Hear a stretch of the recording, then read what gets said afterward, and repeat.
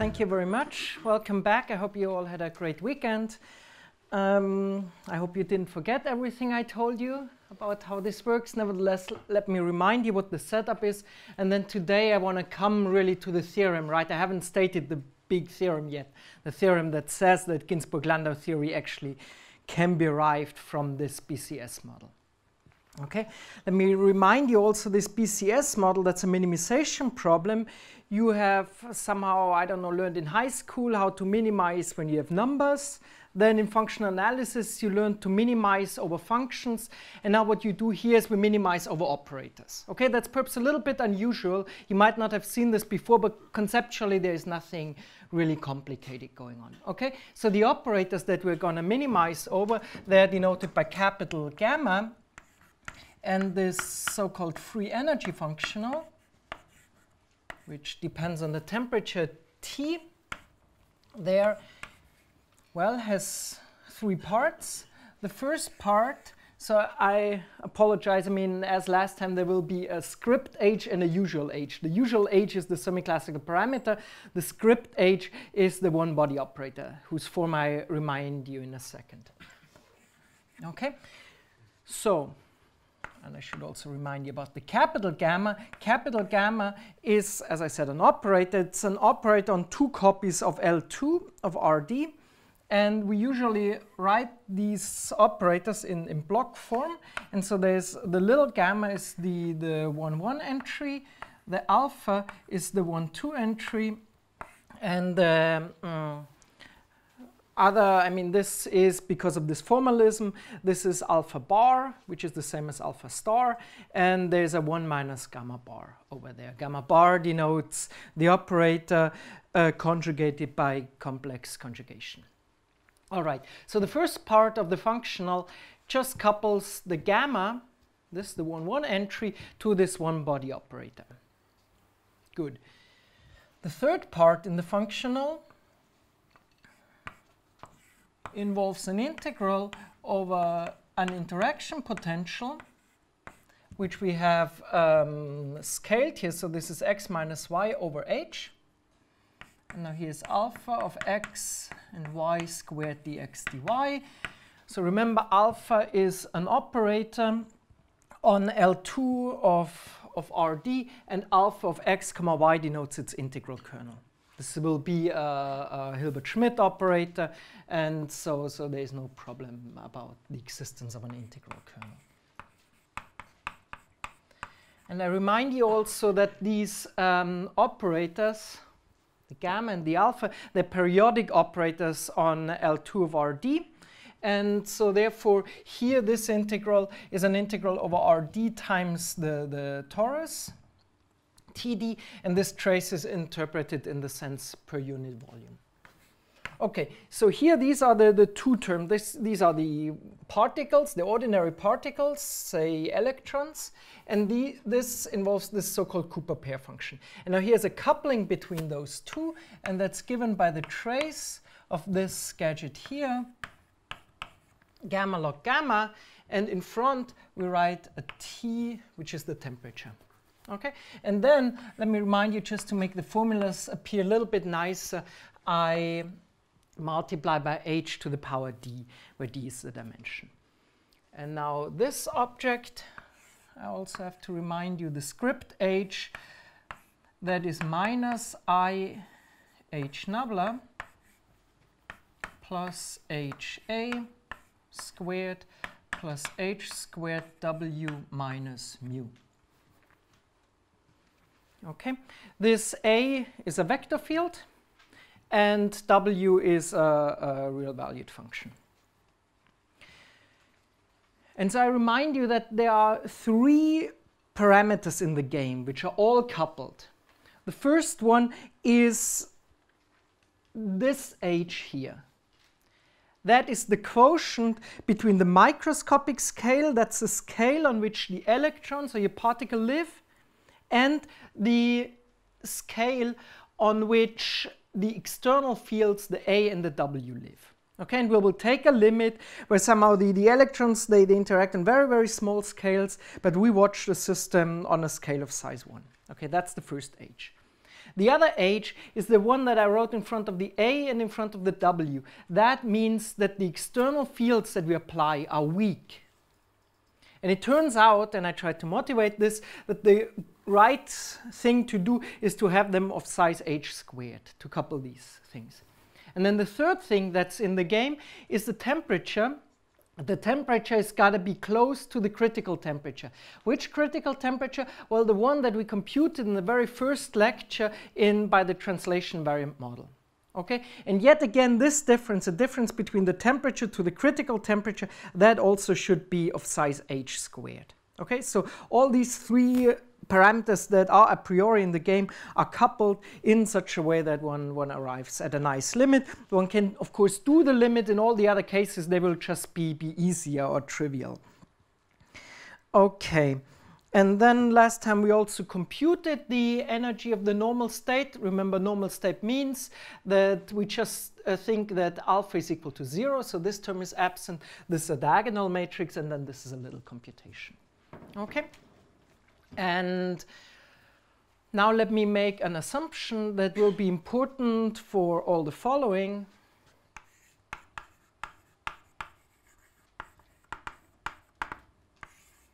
And namely, I will assume, well, first of all, Tc is greater than 0. Tc is defined in the first lecture, and I'll remind you in a second what this is. And remember, there was this operator ktc.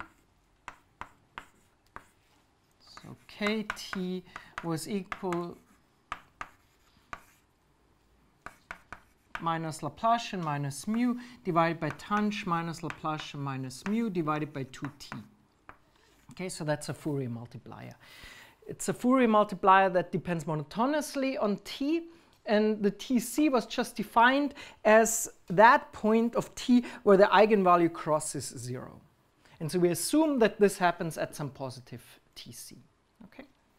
Where the first eigenvalue crosses 0. So I'm assuming that this kernel here is one-dimensional. And I'll denote a function in the kernel by a star, and, well, let's say we normalize the function to be 1. I told you that this is not always satisfied, but it turns out that in most physically relevant cases it is satisfied. I mean, this is now really, you plug in numbers and you compare with temperatures that you have in experiments, and then it turns out to be verified. There is no deeper theoretical meaning. Without this assumption, I think things would become much more complicated. Okay, so let me define now two things. Namely the critical temperatures. And we've got to be a little bit more careful, because in the translation variant model, we've seen there is one critical temperature below which you have superconductivity, above you don't. Now, that doesn't have to be like this in the case for this more general model. So we have to be careful what we mean by critical temperatures, and really there are two critical temperatures. There are really two natural candidates.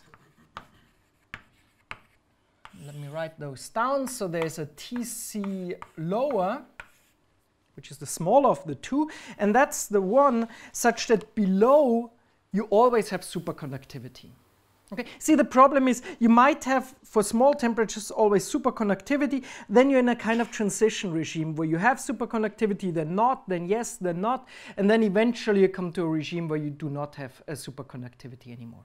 So therefore we have to be more careful, use these upper and lower critical temperatures. So that's the largest temperature such that below, right, so below, so I have a ft prime. Below that, I always have superconductivity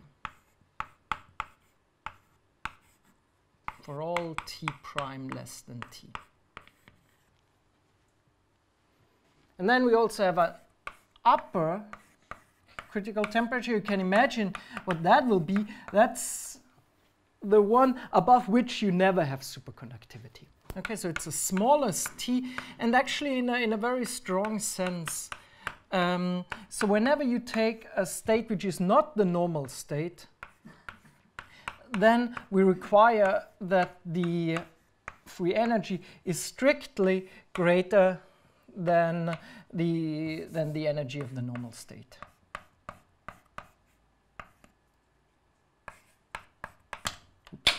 And for all t prime greater than t. Okay? So that's just, I mean, if you don't know that you have a unique point where things change, then you have to define a smaller one and a larger one. But we'll see in a second that that distinction is actually not really needed for practical purposes. And this is the first of two important theorems here. So, well, so these temperatures, of course, depend on these parameters, h. And what this first theorem says is, makes mathematically rigorous, is this fact that you really want to change the temperature by order h squared in order to see something. So this theorem says, let's look at Tc, say the lower one.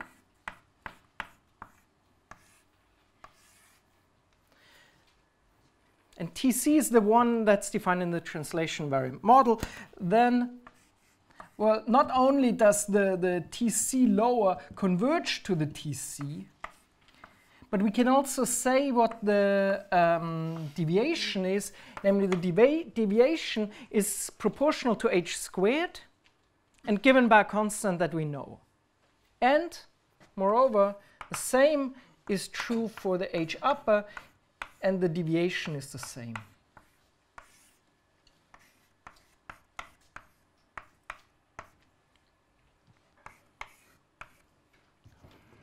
Okay, so where dc is equal to 1 over lambda 2 in spec minus I nabla plus 2a star lambda 0 minus I nabla plus 2a plus lambda 1w.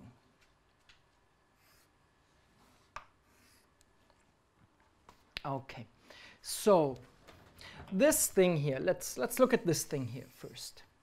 This thing is an operator in L2 of the torus with periodic boundary conditions.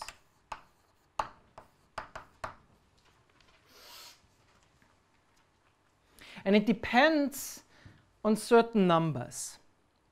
There's a capital lambda 0. That's a matrix. It's a d by d matrix, is positive definite. There's a lambda 1, which is a real number. And there's a lambda 2 that we've already seen in the first talk. It's exactly the one from the first talk where I wrote down some very complicated expression. I will not write down the expressions for lambda 0 and lambda 1, but it's exactly the same thing. So you look at this guy here, the alpha, the a star, and you take the square of this, or the square of the Fourier transform, you multiply it by some complicated function of psi, and you do the integral. And that defines these numbers. How do we interpret this result? Well, this result says that, so you have a microscopic theory. The microscopic theory depends on mu and v. Out of that, the only thing you need to remember from the microscopic theory is this thing here. This operator, you have to compute its kernel, and then you get this function a star. Once you have that, you can forget everything about what the electrons do. Then you can compute these numbers, lambda 0, lambda 1, and lambda 2. And then, once you have done, these are 3 coefficients, so I mean, this is really a matrix. But then you have these coefficients, and now you do something macroscopic. Right? This thing lives on the size of your system. And on that size of the system, you have to compute an eigenvalue. The lambdas do not depend on the external fields A and W, but here they enter. Okay? So this says that to leading order, the critical temperature coincide with the translation variant temperatures, but then the external fields shift these temperatures by an amount h squared, and this amount h squared can be computed from a macroscopic model. Okay? So that theorem really says that if we want to understand something, I mean, get a non-trivial limit, we better take some temperatures which are an order h squared away from Tc. So then if A is W are 0, then Tc is 0. Exactly, absolutely, right. And in general, you see somehow the magnetic field, usually by the diamagnetic inequality, raises the eigenvalue. Say W is equal to 0, then this eigenvalue is really strictly positive. Okay, so which means then, remember there's a minus dc, that the critical temperature is actually lowered due to a magnetic field. Okay, lowered to order h squared.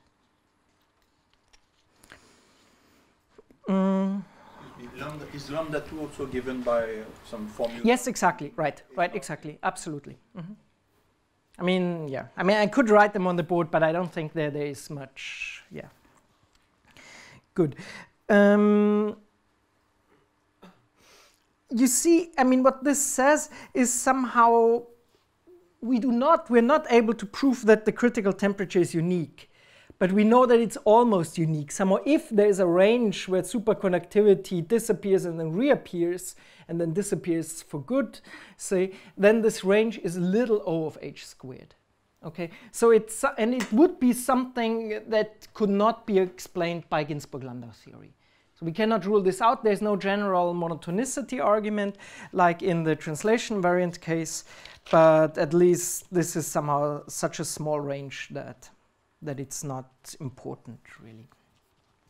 Okay, so that was the theorem of the critical temperatures, and now the other theorem, that's the theorem about Ginzburg-Landau theory. So I call this derivation of GL theory.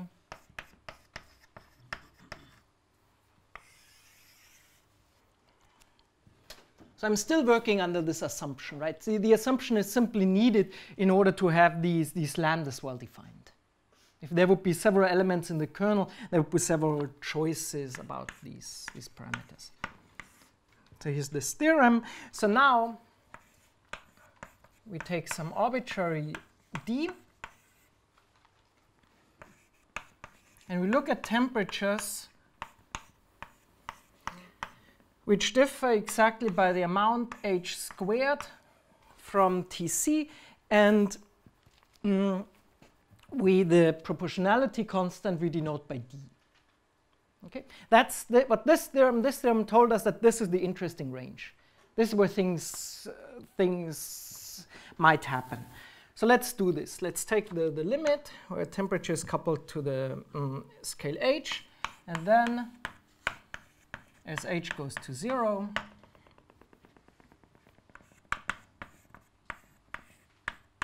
the free energy, or the minimum of the free energy,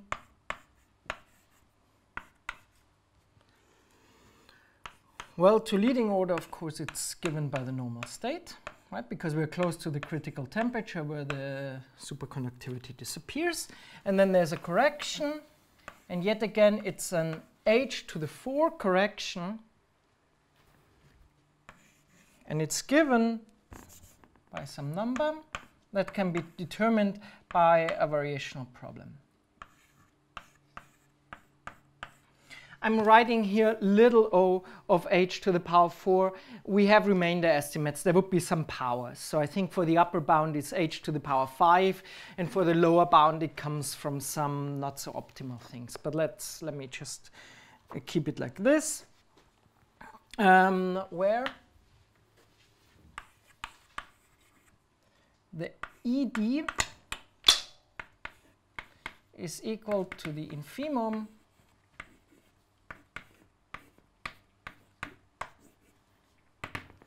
of the Ginzburg-Landau functional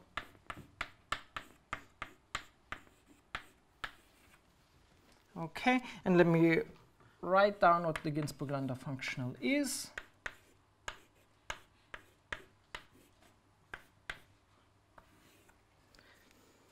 Okay, so it's a Ginzburg-Landau theory on the torus. As I told you, we're not able to deal with boundary terms. And there is a gradient term. Okay, it's okay, thanks.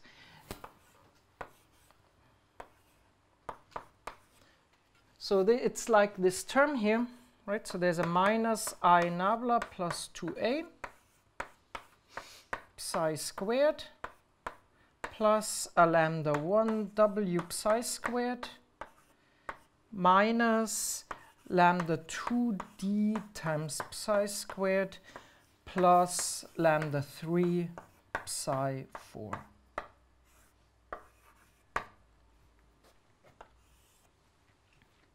And these lambdas are the same as over there. And in particular, the lambda 2 and the lambda 3, they're exactly those given in the first lecture. In the first lecture, remember I told you I can derive the Mexican head shape of this thing. And so the new version of this theorem, when you break translation variance by these external fields, then you get these additional terms. So the lambda 0 and the lambda 1 are the new things here. I want to emphasize one thing, which is already appears already up there. When you look at the one particle operator in the definition of ft, this script h operator, right? You have a, the external vector potential, is coupled with a 1 relative to the gradient. Over here, there's a 2. That's a very important thing. So the physics explanation of this is somehow that this really describes pairs. It's a Cooper pair wave function. Okay? And so if you remember, what you should write in front of the vector potential is the charge of the particle. And so if the charge of this thing couples to gamma, which means electrons, if they have charge 1, then the pairs have charge 2. So that explains the factor 2. I don't know whether this really explains. I mean, it's rather the mathematics. You do the mathematics and you find this, and then you have to interpret the 2, and then you come up with that this really describes pairs. So I don't know, I mean, you know, which is first. But it's certainly an important fact, and it's perhaps a little bit surprising because at first sight it looks a little bit like it would somehow break gauge invariance. But it does not. I mean, it has to be, and it's really one of the fundamental things in the interpretation of this theory. Let me compare these two theorems. It's, at least on a formal level, you could say that this theorem up there follows from this theorem. Why is that? That's because, see, let's talk about the minimal energy, the minimal Ginzburg-Landau energy. Now, when the quadratic part of the functional is positive, that's exactly when d is smaller than this dc. Okay, then certainly the nonlinear functional is positive because I'm adding something positive. Lambda 3, remember, is a positive number. Okay, now conversely, if I can make the linear part negative, well, then I multiply the psi by a tiny constant. The psi quart to the power 4 becomes even tinier, so it doesn't matter and doesn't destroy the negativity. So this dc is, so to speak, the critical temperature in Ginzburg-Landau theory. Okay, that's exactly where somehow, in Ginzburg-Landau theory also you have a transition, namely between a psi which is identically 0 and a psi which is non-zero. The transition happens at this dc, which is up there, and somehow what this theorem up there says is that the change in the BCS critical temperature is given by this Ginzburg-Landau critical temperature. Okay? And so therefore often, I mean, this is usually interpreted as a temperature in Ginzburg-Landau theory, but really you should think of it as kind of this renormalized temperature where you somehow subtract the real thing and then pass to a limit, and that's what it is. Okay, that's how it comes about. Good. Are there any questions at this point about the statement of the theorem? Okay, good. Then let me describe. Well, okay, no. Let me. Perhaps I should continue this thought. So, right. So, I mean, why are these two things related? So if d is such that this functional is positive, or I mean, this would mean that this ED is equal to 0. You can always, this ED is always less or equal than 0. So if this thing is equal to 0, right, then it said from this theorem we conclude that there is no superconductivity to leading order in h to the power 4.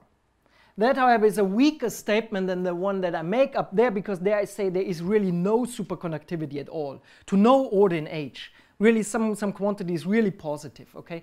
There is no somehow smallness statement. Therefore, I mean, while they look similar, the proofs are kind of orthogonal or similar. And similarly, this theorem somehow, in any case, only gives local information close to Tc, and for that theorem one has to control completely different temperatures as well, and one has to find different arguments. So they're related, but they're really logically independent.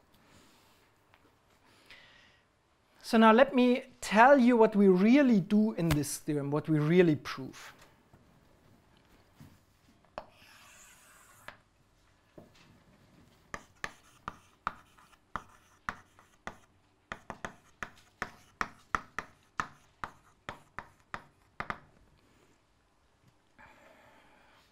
So I told you when one wants to prove such energy asymptotics, usually one does an upper bound and a lower bound. For the upper bound, one guesses a certain gamma and tries to make this thing as small as possible, namely as small as this. And then for the lower bound, one has to show that for any gamma, this thing is actually a lower bound. And we do this in a... We prove something more general, namely for the upper bound, we do the following. So for every psi in H1, right, when I write H1 on the torus, I mean it's a periodic function, right? Everything here is periodic.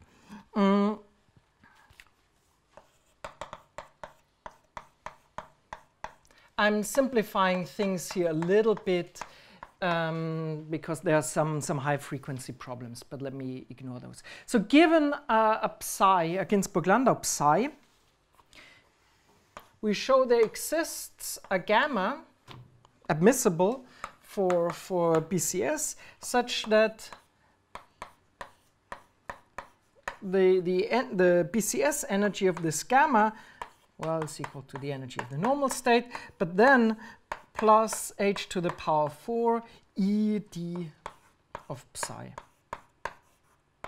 plus, and again I write little o of h to the 4, and by this I mean that this little o only depends on the m.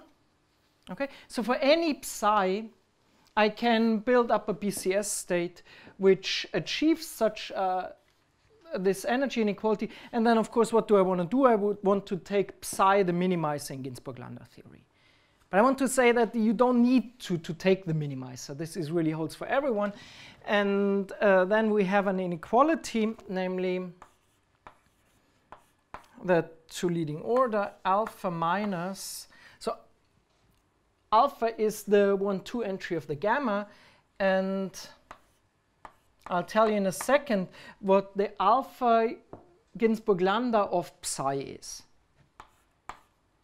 And yeah, 2, this is equal to little o of h squared.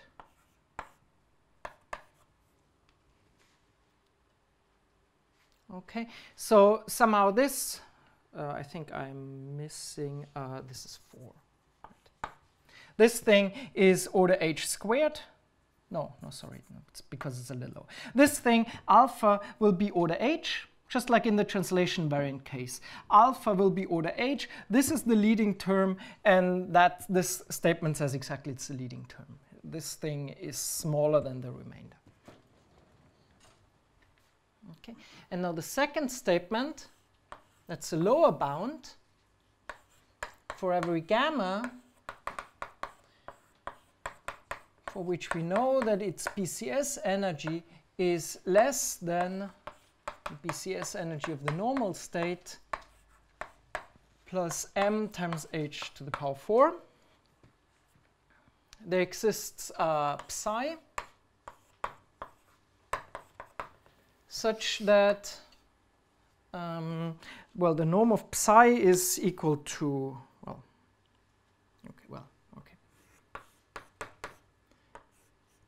well, such that I have this identity.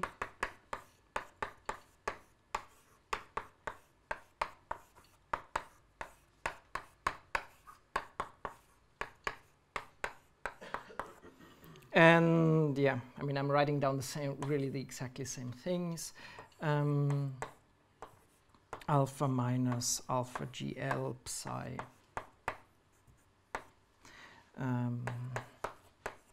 equal to little o of h squared, and psi itself is order 1.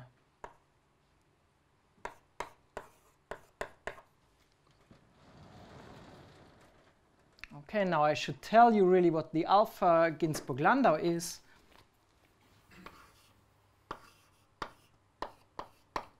And I tell you what its integral kernel is. So it's of order h. There's a 2 because I'll write it as a mean of 2 things. And the first thing is psi of x 1 over h to the d, a star, remember a star is this guy in the kernel, x minus y over h plus 1 over h to the d, a star x minus y over h psi of y.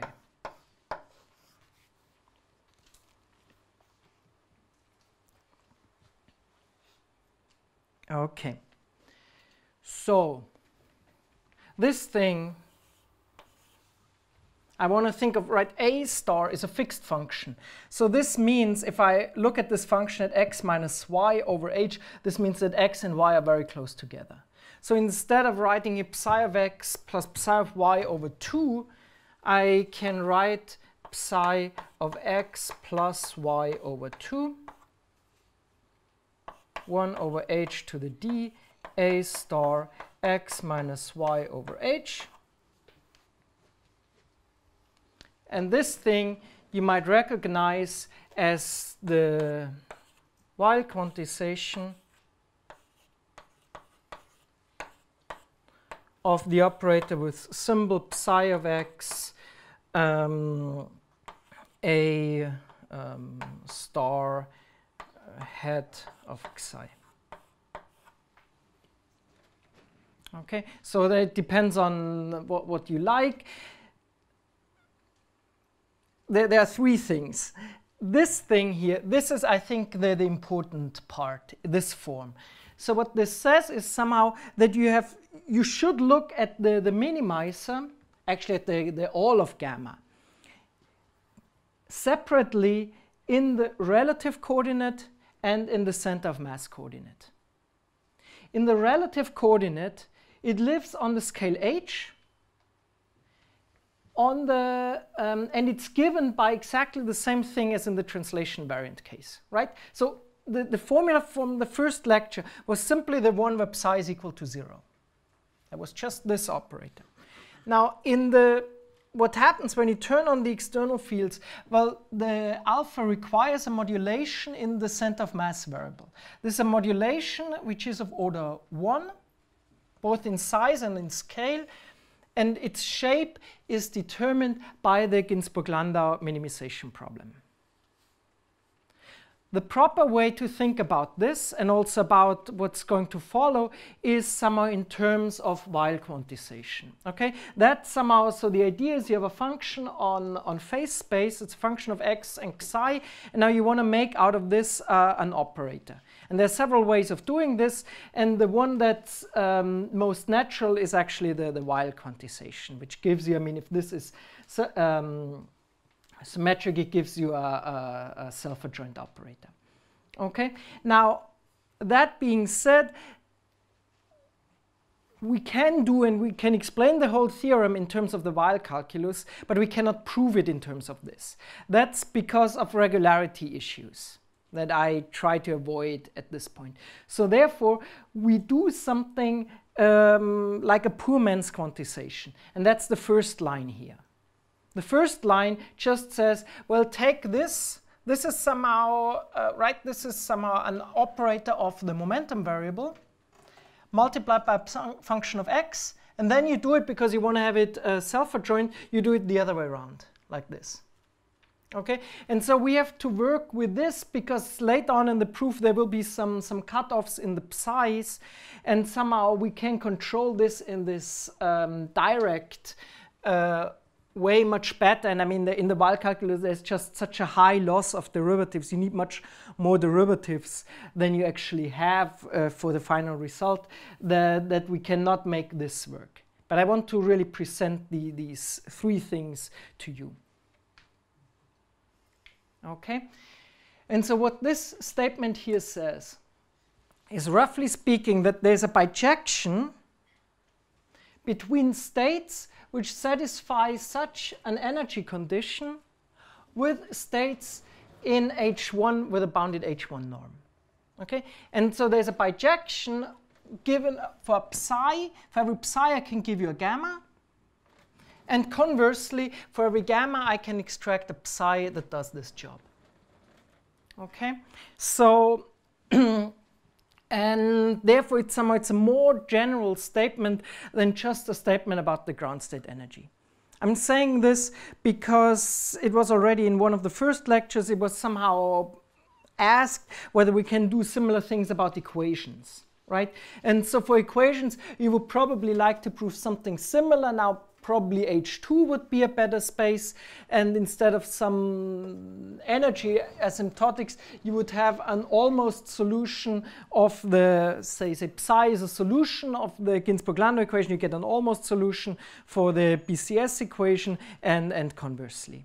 Okay, but that is, in my opinion, the right way of stating such a theorem and proving something like this.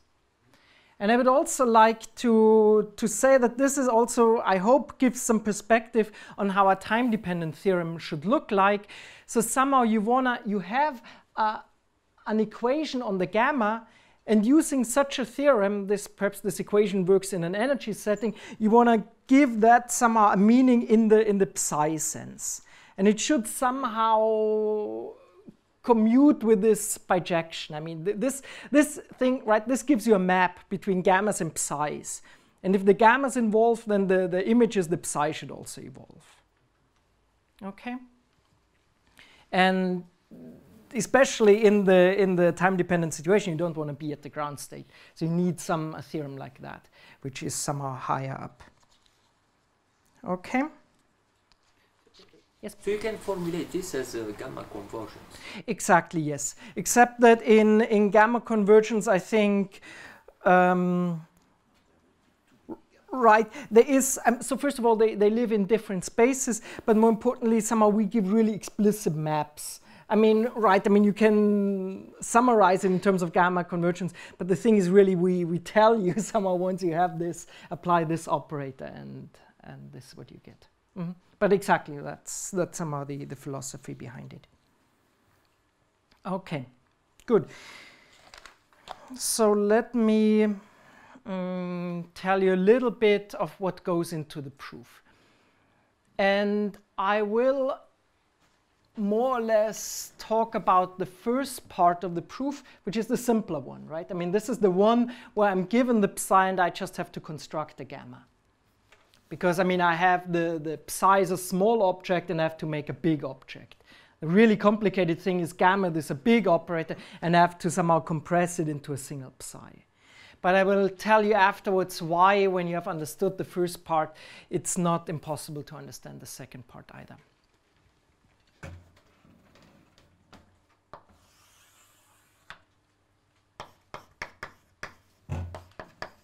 So how to prove one? So we will look at states of the following form. Now this will be terrible notationally, because the delta here is not the Laplacian. Okay, it's just like in the first lecture. Every physicist calls this function delta. Okay, and so I want to stick to that notation.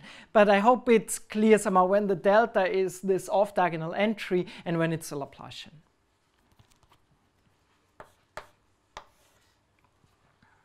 Okay, and we try to do it in terms of a Fermi-Dirac distribution. You might remember we've done something similar in the translation variant case. So I put here an H, this one particle operator from there. I put a minus h bar over there. And then I put an operator delta up here.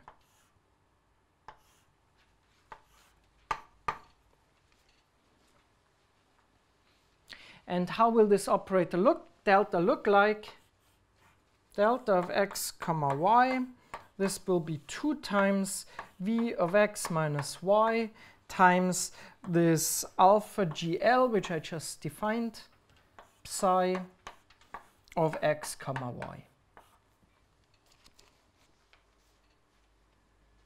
Okay, so that's an explicit map that goes from psi's to operators gamma, right? Because I take my psi, I form this operator, A star is fixed once and for all. I define this operator, then I do this functional calculus and I compute this gamma.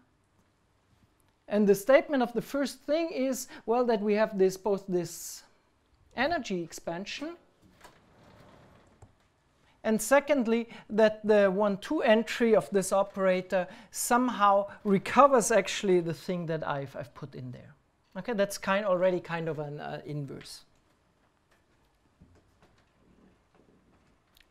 And I also want to emphasize that this is exactly the same thing as what we did in the second lecture in the translation variant case, right? If psi is equal to 0, that's simply 2v a star. That's what we did back then. And again, my motivation for choosing this operator is I could look at the Euler equation satisfied by a minimizer, and I would find that exactly solves such an equation, except that here I don't have the alpha GL, but I have the true alpha. Okay? So this motivates this. I mean, and now yeah, good. And so I use this and I plug this into my functional up there. And I do a computation. This is an identity. There is nothing to be afraid of. Ft of gamma delta.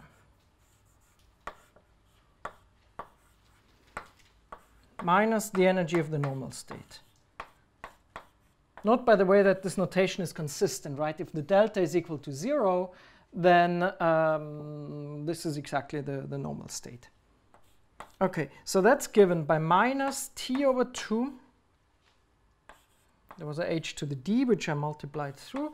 Trace of logarithm of 1 plus e to the minus 1 over t h delta minus the logarithm of 1 plus e to the minus 1 over t h naught.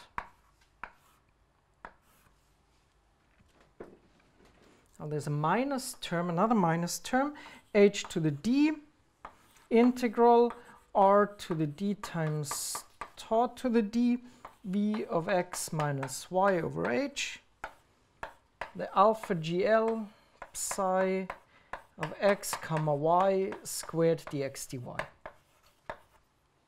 And then there's a third term plus h to the d, which looks similar.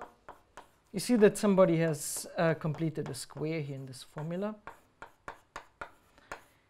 V of x minus y, and now this is alpha of x comma y minus, alpha delta, alpha GL psi x comma y squared dx dy.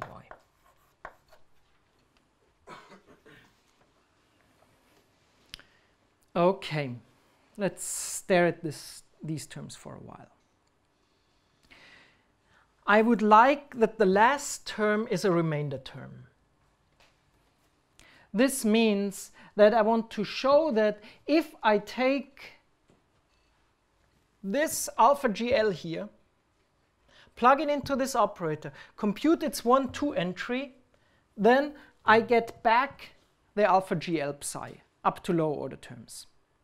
Okay, so this means I have to compute somehow asymptotically as h goes to 0 such an entry. Okay, the 1-2 entry of this. And well, this can be done. It's a little bit messy. I mean, it's not a trace that you compute, but an operator, but that's fine also somehow, since this is only form bounded, you need really an H1 control, not an L2 control, as I said. But let's ignore this remainder term, because at the end of the day, this is a remainder. Let's talk about the second term. If in the second term, right, we would have, if you believed me that we could plug this in, this is the real while quantization, well, what would we do? We would change variables into an x minus y integral and an x plus y integral.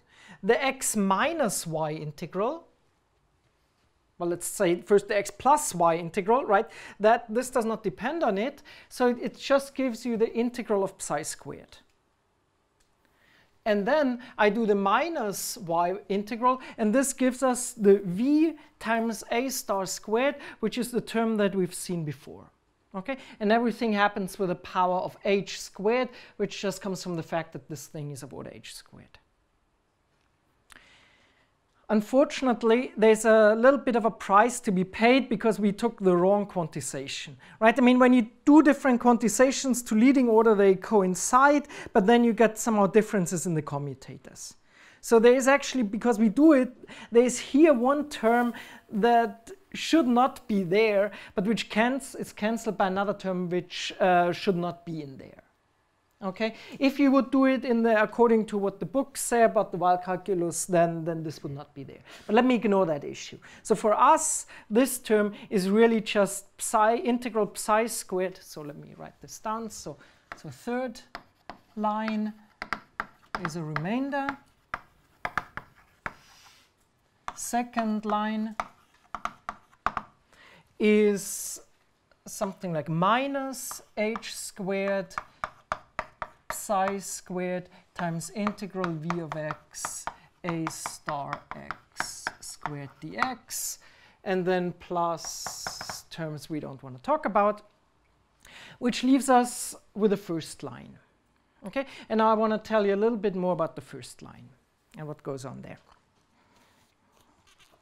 Okay.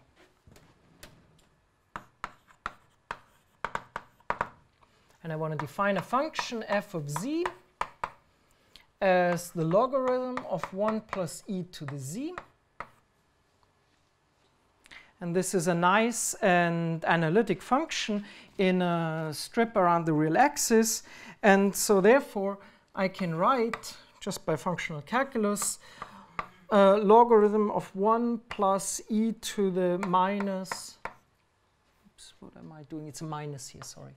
Minus h delta over t minus logarithm 1 plus e to the minus h naught over t as equal to, well, obviously it's just this h delta over t minus f of h naught over t, and then in terms of resolvents, this becomes 1 over 2 pi I integral f of z over t, resolvent of the first one, z minus h delta, minus 1 over z minus h naught dz. Okay, and now what's this contour here? The contour is somehow, this is the real axis. You see this function has a pole at 2 pi I, right? So I just take here a strip of width, what am I saying? Pi, so it's pi. At I pi it has a pole, so therefore I take a strip of width pi t over 2, right? Because there's still a t there. And now I integrate in that way, from plus infinity parallel to the axis, and I go back in that way. Okay. So the formula is perhaps not as easy as it is because this function grows linearly. And so there is actually a contribution from infinity, but because I look at the difference, the contributions cancel. But apart from that, it's the usual thing. Okay. Now we're going to expand. So we have the h delta This is the H naught plus a delta bar 0, 0. And the important thing is, if you remember what H0 is, okay, that's this H operator, the minus H bar operator. This is a diagonal operator, and this thing is an off-diagonal operator.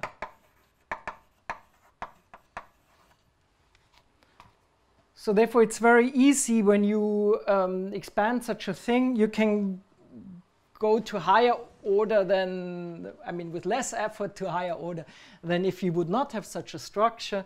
And you'll find that this is Z minus H delta minus 1 over Z minus H naught is equal to, so it's 1 over Z minus H naught. Let me do it right away for the 1, 1 entry. Okay, so for the 1, 1 entry, I have an H here. A delta 1 over Z plus H bar, a delta bar 1 over Z minus H. Now plus 1 over Z minus H, delta 1 over Z plus H bar, delta bar 1 over Z minus H, delta 1 over Z plus H bar, delta bar 1 over Z minus H, plus some things which are small. So what I want to emphasize, this is really comes from the algebraic structure of this setup, is that there are no terms linear or cubic in delta. Okay, that's really what we will see later on in the Ginzburg-Landau functional. Remember also that the delta is proportional to alpha. The alpha is proportional to psi. So in other words, this is a psi squared term, and this is a psi to the power 4 term. Okay? And, well, the remainder is hopefully small. And so this should give the quadratic terms in the Ginzburg-Landau functional the power 4 terms. So now the next thing we do, I mean, I guess you can see this already.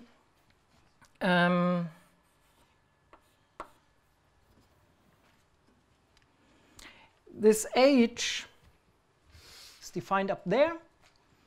And I want to think of this as minus H squared Laplacian minus mu. And now there's a plus with an H in front, minus I nabla H, A plus A minus IH nabla, plus H squared, A squared plus W.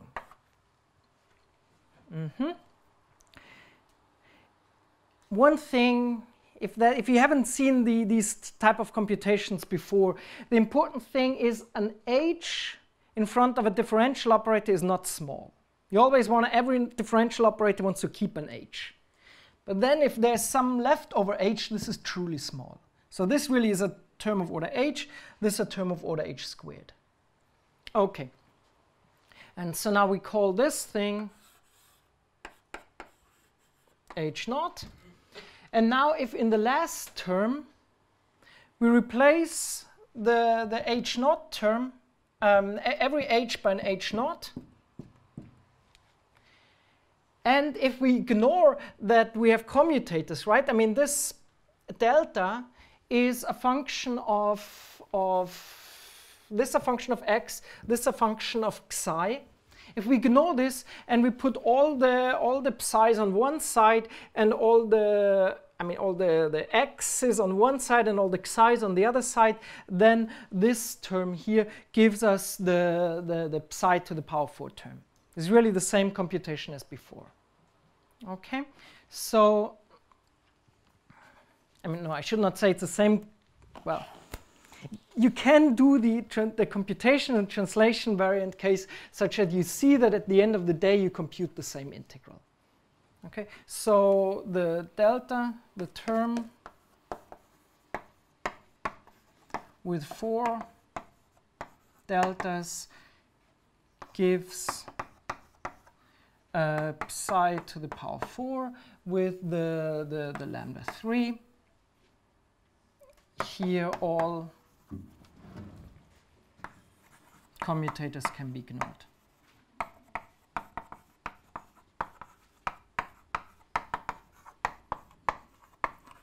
So let's talk about the other term.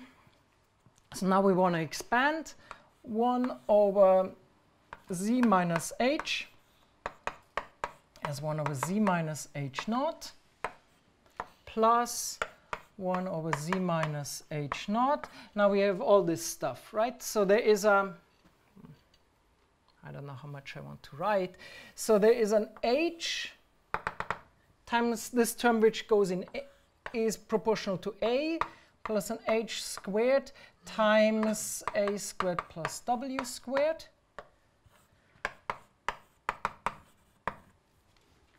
H naught. And then there is yet this term I have to take into account once again, z minus h naught, h, this a stuff, 1 over z minus h naught, h a 1 over z minus h naught, plus higher order terms. Okay. Now once again, let me perhaps tell you a little bit more of what I meant up there.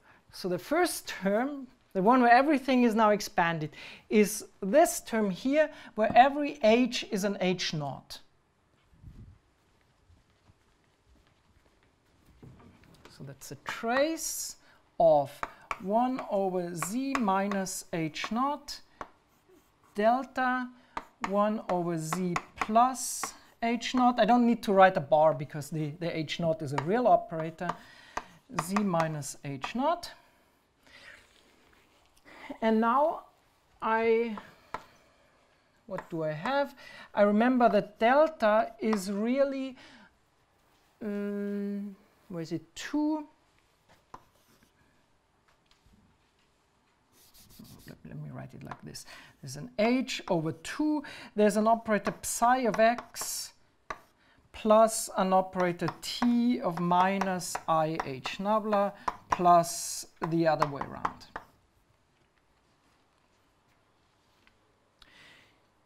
Okay, what I said was, and these are also operators to of minus IH nabla. So to leading order, this thing is just 1 over z minus h naught squared 1 over z plus h naught. And now there is a t minus IH nabla squared. Okay, from here. And then there is, of course, I mean, there's an h squared in front just because it's a delta squared. And then there's a psi of x squared. So that is, this thing here gives you exactly the, well, okay. This gives you exactly a star 1 over kt, ktc, 1 over kt, a star.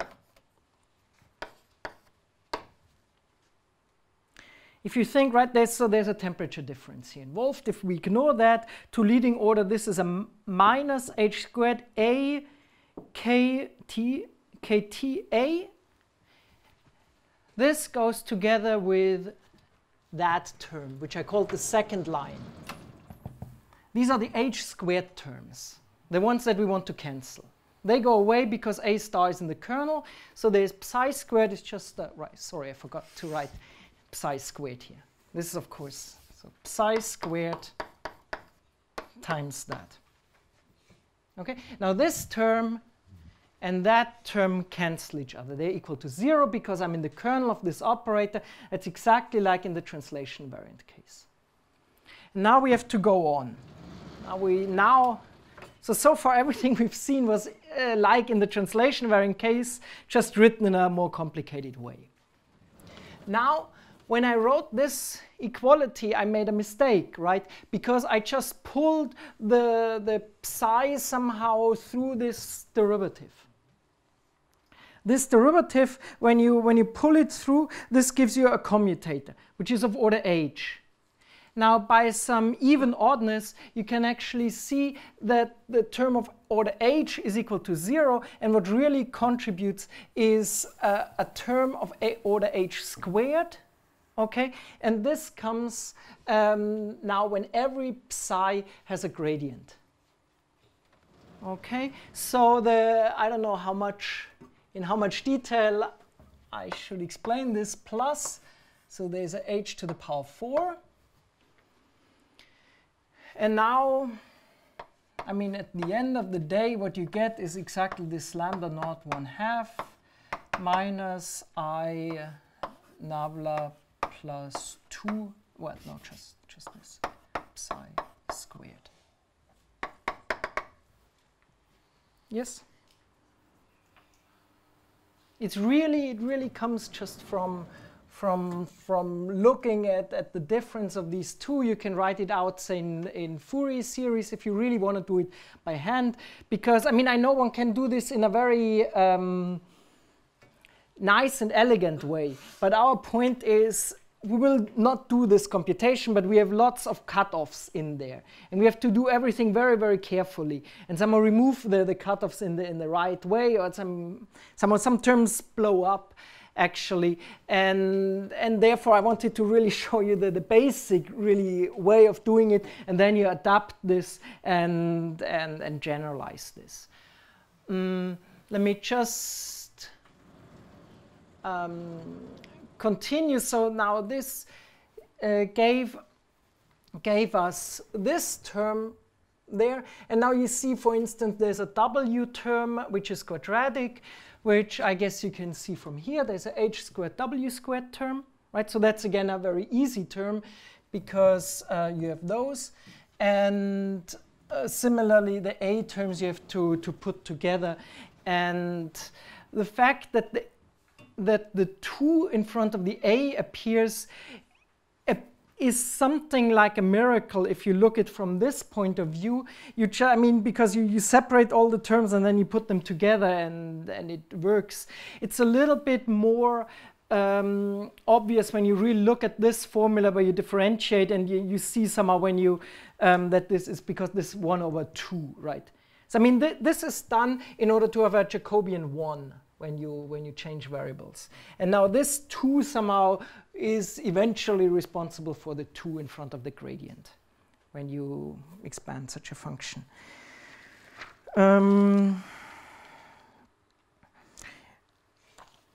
So the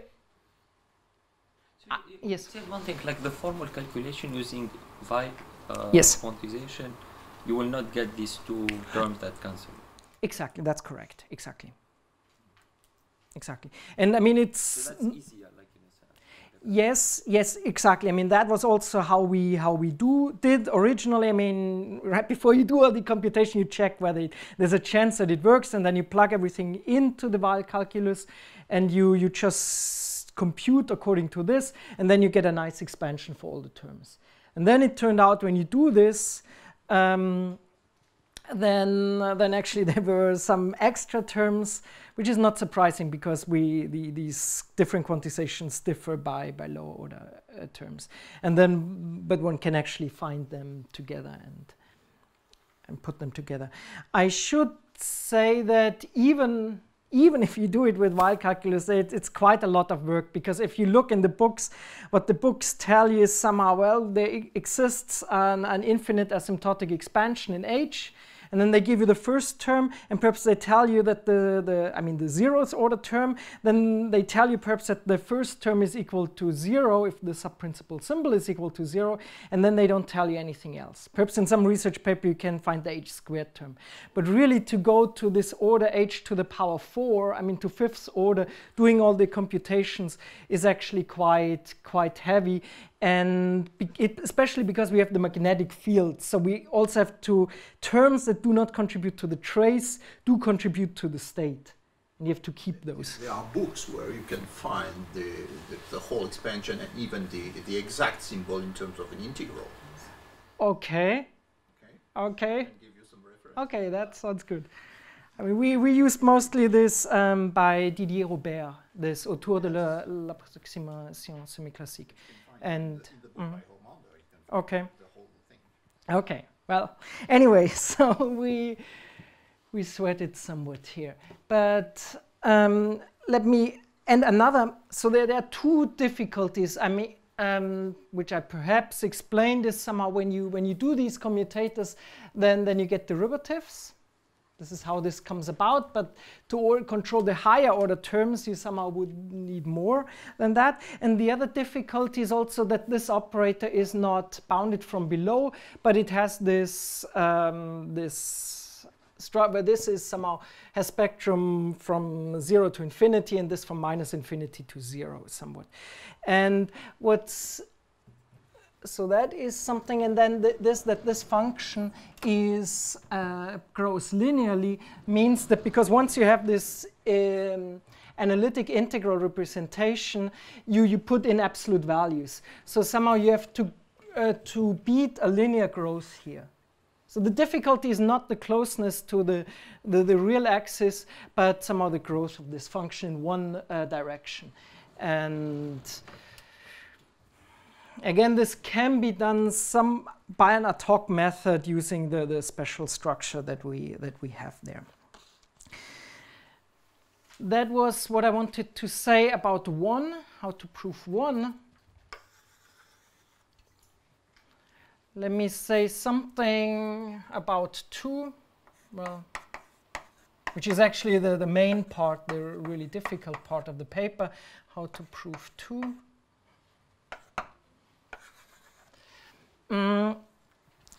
That uses somehow these semi-classical analysis ideas together with calculus of variation ideas. So you somehow want to use, say, a gap inequality or some coercivity away from some ground state in order to get some regularity for functions above.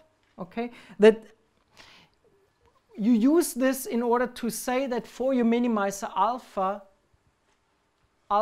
the function has to be of such a form in a certain sense, that everything which is projected away would have a higher energy and therefore has to have a very small coefficient. Okay, once you have this, you can run such a semi-classical argument to a certain limited order. Now you plug this back into the nonlinear equation, you do some nonlinear bootstrap to gain regularity, and then you can run this thing almost fully. Almost fully is, again, you need to cut off some high frequencies and do something. And there is, of course, you cannot get anything for free, so you have to find some cancellation somewhere which allows you to put in a cutoff. I know that this is all very vague. I just wanted to tell you, even for the lower bound, you need to understand this computation. You need to understand this computation, where the limitations are and how to deal with those. So, I mean, let me just to summarize here, use nonlinear analysis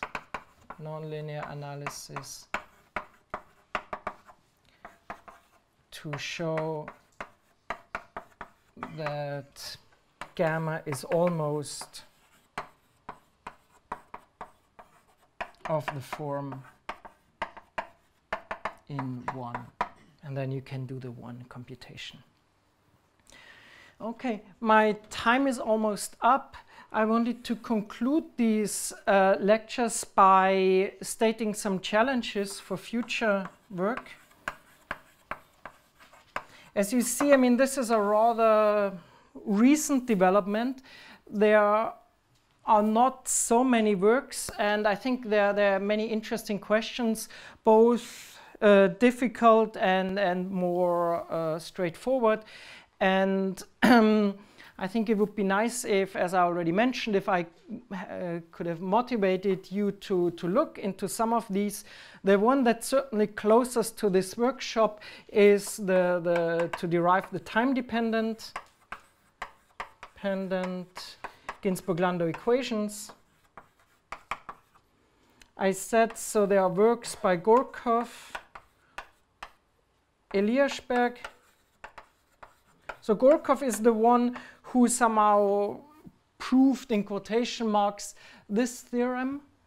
He used a completely different strategy of what we do. I mean, I don't see whether there's any way of making rigorous what he did. So what we do is perhaps closer to what Dejean did, although Dejean did it on an equation level.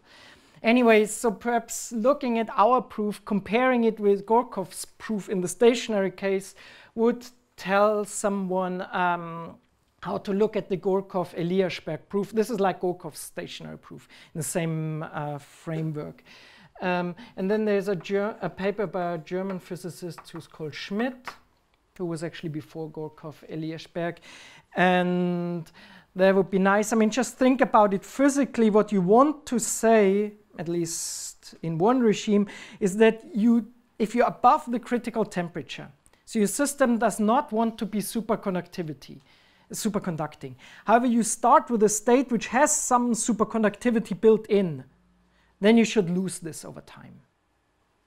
Okay? So that's, I mean, a very, very naive thing. And this would mean that somehow the alpha propagates into the gamma in some sense. Okay? So that is a little bit, and there was this question that you asked, somehow, whether this is a dispersive or a dissipative equation. So above the critical temperature, I would expect the dissipative equation, which makes the psi disappear. But there are certainly other regimes, and there is also a dispersive regime. Yes? Excuse me? Which means psi disappear or alpha disappear? They're the same. I mean, if you look at this formula, the A star is a universal thing, and psi disappear. Right. I mean, we always think somewhere in this framework. So this would also be kind of a semi-classical theorem, where somehow there is... So basically, if psi is not there, alpha is not there. Yes, exactly, right. Psi just describes the variation of alpha on the center of mass scale. And there's always a universal A star, and the A star cannot move for energetic reasons during the time evolution. So that's one. The other thing that I mentioned, of course, that's very difficult, is somehow derive BCS from many-body quantum mechanics, or from quantum mechanics, from real quantum mechanics. Let me write from first principles. There is some work by Trubowitz and Kanura in this direction, but I think it's fair to say that this is not yet satisfactorily understood, and I don't really know what to say about this. Let me come back here closer to this framework. One thing, if you remember how you might have seen the Ginzburg-Landau functional in the literature, people usually also minimize over the A, right? So the physical setup is you apply a magnetic field, and then the system has a response magnetic field, which actually typically wants to cancel the magnetic field that you put on. Okay? So somehow there's an external field, and then there's one that's generated by the system. So this would mean that in our first equation up there, we would have to minimize also over A, but then somehow add a penalization term which somehow says that this A does not want to go away too far from the given A or something. Okay? We have not been able to derive this Ginzburg-Landau functional with this what's called self-generated magnetic field.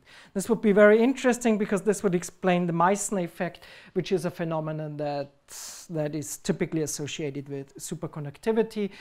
It's essentially based on the fact that semi-classics is very hard with an A, with a first order perturbation, and that you really need to use that, where did I write it? I mean that some terms,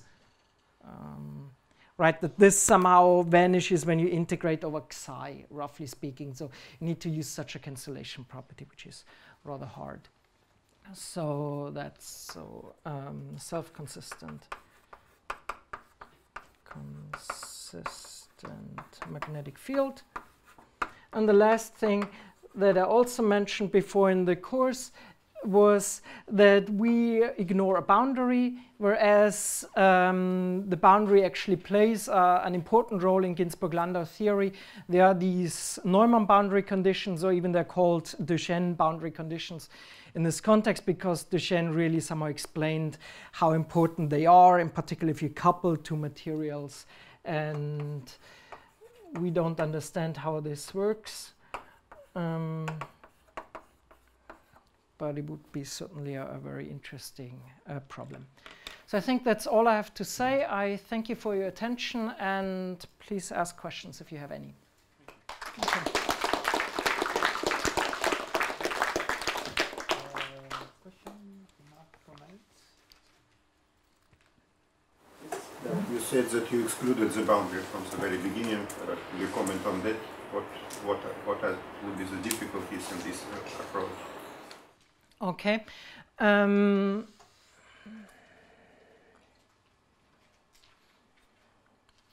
Good. I think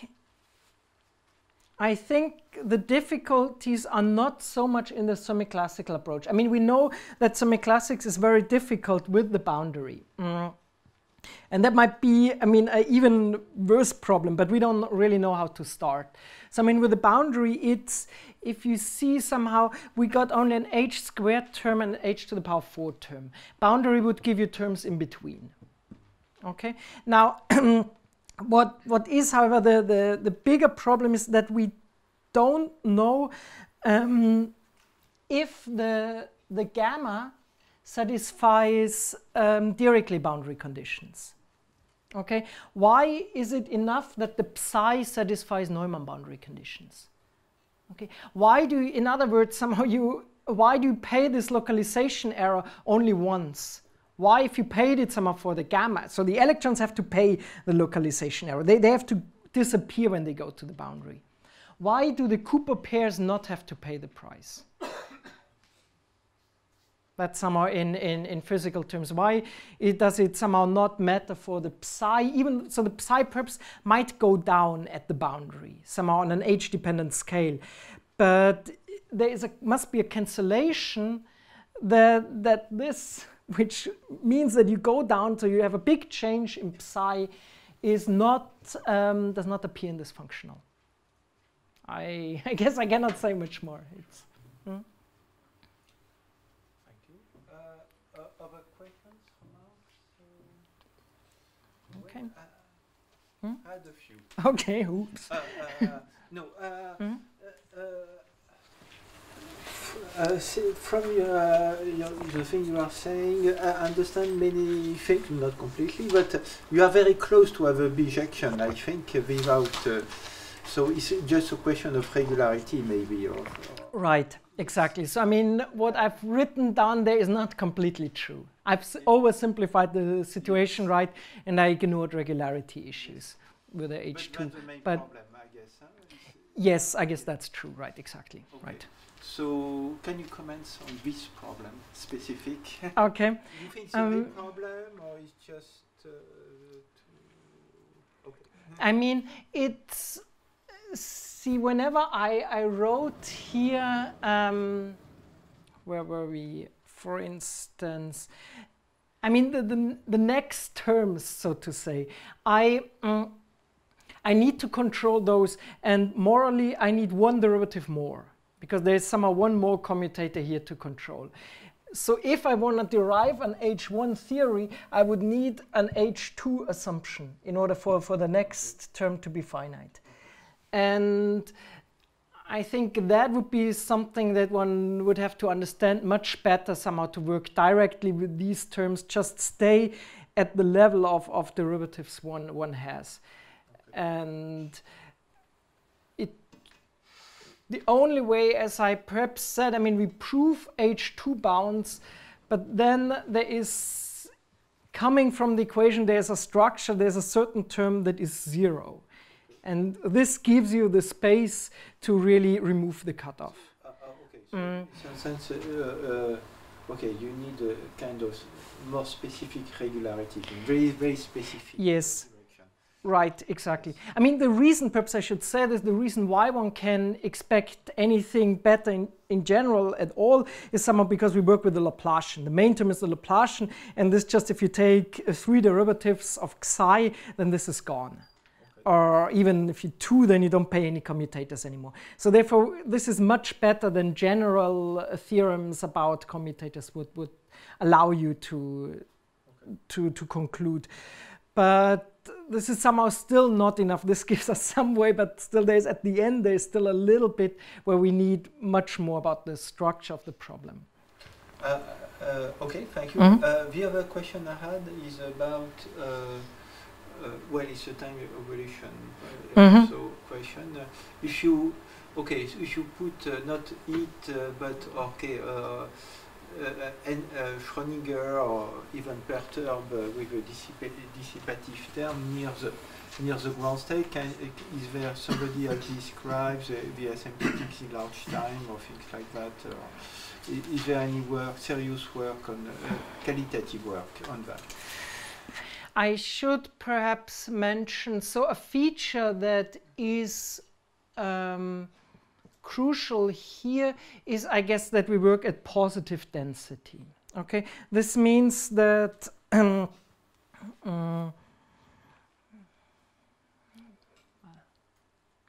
that there's somehow a background, if you see what I mean. Now there is a simpler version of this problem, which is in the vacuum. Okay, and there Heinzel and Schlein. So this is now in the BEC regime, which has the other simplification. See, this mu for us, the mu is positive, so therefore this is inside the continuous spectrum. So if there is if we expect some dissipative terms to occur, then they would come from a Fermi-Golden rule. But there's something goes in there. However, in this simpler regime where you are at 0 density, mu is negative, so therefore you're away from the continuous spectrum. There is a work of Heinzel and Schlein, where they derive from this setup. So again, there's an alpha and there's a gamma, and in this setup they derive the Gross-Pitayevsky equation. Gross-Pitayevsky equation from, and I say similar, but it's, I mean, it's significantly simpler from similar BCS model. And this is how, so Gross-Pitayevsky, this is a dispersive equation, right? I mean, it's cubic NLS, dispersive defocusing. So this dispersive equation, and here the difficulty would be somehow to see that for positive mu you really get these dissipative effects. I mean, that would be the really new feature there, which makes superconductivity disappear. That's not present there, but still it might be helpful if people want to look at this, how one works with such gammas and alphas on a time-dependent level. Okay, thank you. Okay. Other questions or remarks? If not, okay. let's find the speaker okay. from the Thank you.